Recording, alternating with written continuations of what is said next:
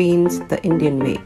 So let's get started. Heat up a pan, add in oil, cumin seeds and mustard seeds. Let it splatter. Add in some chopped onions, tomatoes, ginger garlic and green chilies. Saute it for a while. Add in some diced potatoes and salt to taste.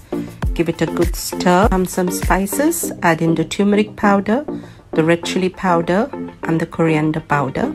Give it a good stir. Add in the French beans. I have used here the frozen ones.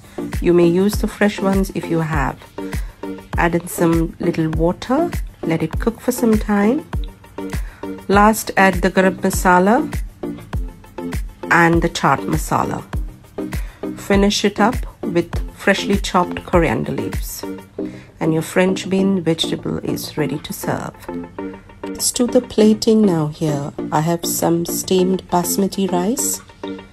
Let's add some piping hot dal to it and the gorgeously looking French beans. Do try this recipe and tell me how it goes.